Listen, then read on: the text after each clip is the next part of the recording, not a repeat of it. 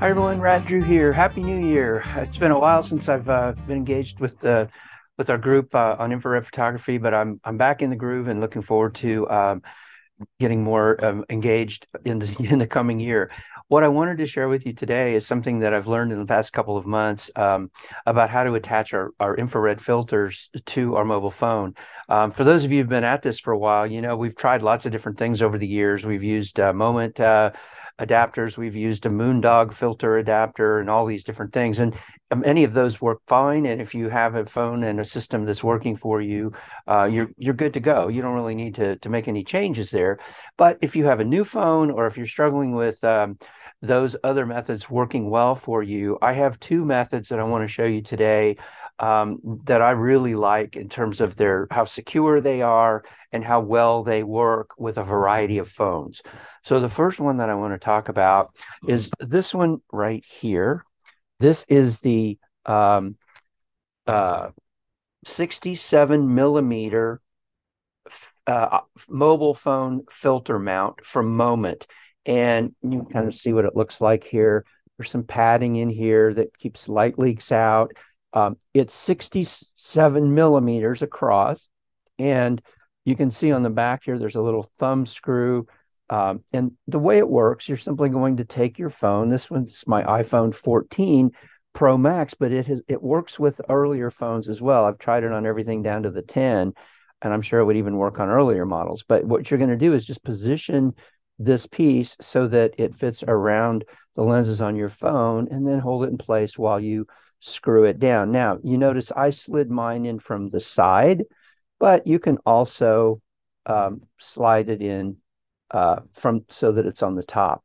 And I'm going to go ahead and tighten that down.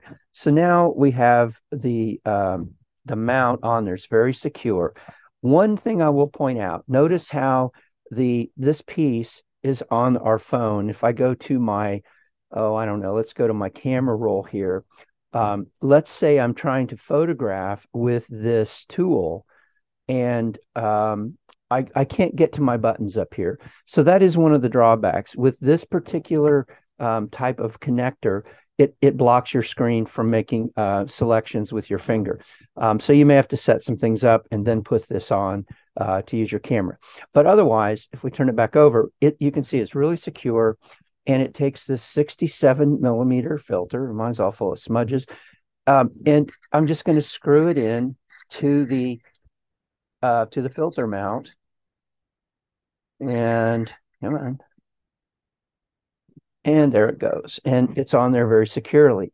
Now, many of you, I know I did, started using the 52 millimeter filter. And well, let me just say one more thing about this. One of the nice things about the 67 millimeter width here is that it really gives a lot of room to our lenses, and I don't get any issues with vignetting. I know some of the earlier mechanisms that we used or systems that we used kind of led to some vignetting on certain images, but this doesn't do that because it's so big. Now, many of you have the earlier 52 millimeter filter, and it's perfectly fine. You don't want to have to buy another one. Well, you can get a step down ring. This is a 67 millimeter to 52 millimeter step down ring. So I'm going to take the 67 millimeter threads and screw those right into that adapter. And then I can take my 52 millimeter infrared filter and screw that right in. And now I have a very secure method for using either the 67 or the 52 millimeter. What I like about this, again, is that it works on most phones, but it also works with most cases. This is a silicone case, which I prefer, and it works great with that. But you can use this over Moment cases and other cases that I've played with, and it really works great.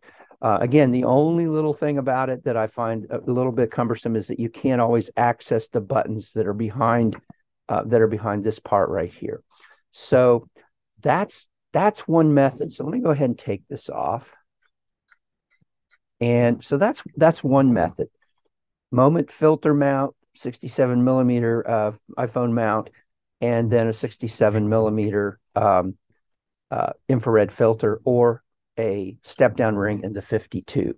Let me set those out of the way for now. And I want to show you this other gizmo.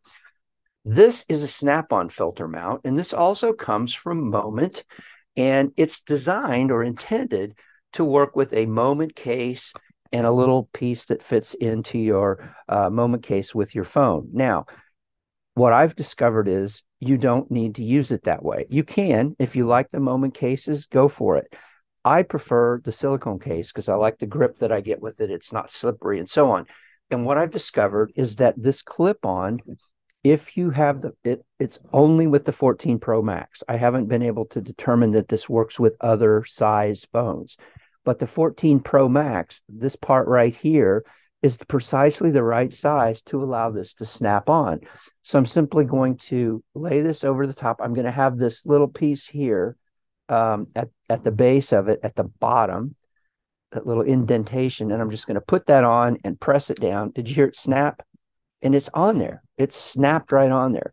Now you can see it's very wide around the lenses. You have lots of room, and you can take your 67 millimeter infrared filter and screw it right on, and you're good to go.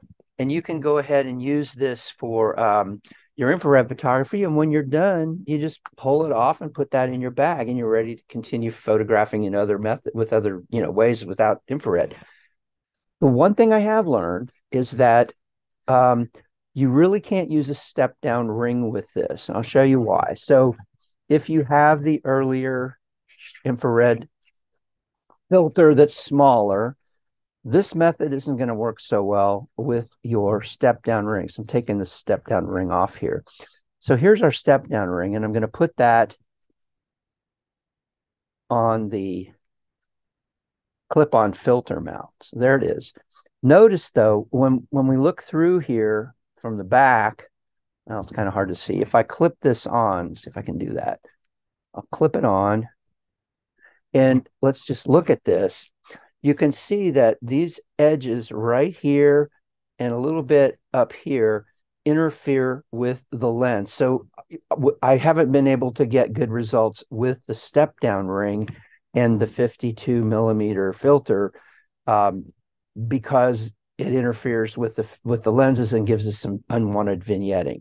So I just wanted to share that. I think the best way for this method is to not use the step down ring and simply use the 67 millimeter size infrared filter. And that's it. I mean, this is just a really neat way to do it. It's more secure than some of the things we were doing before. And it's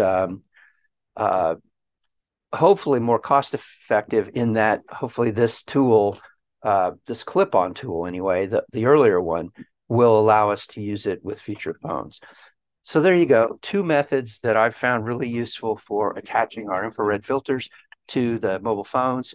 And I'll include links to these different resources in the wherever I post this. And hopefully you'll find it helpful. So thanks again for participating. I hope you're having fun with infrared and other kinds of photography. And I look forward to enjoying a great 2023 with all of you. So thank you very much. And until next time, keep on creating.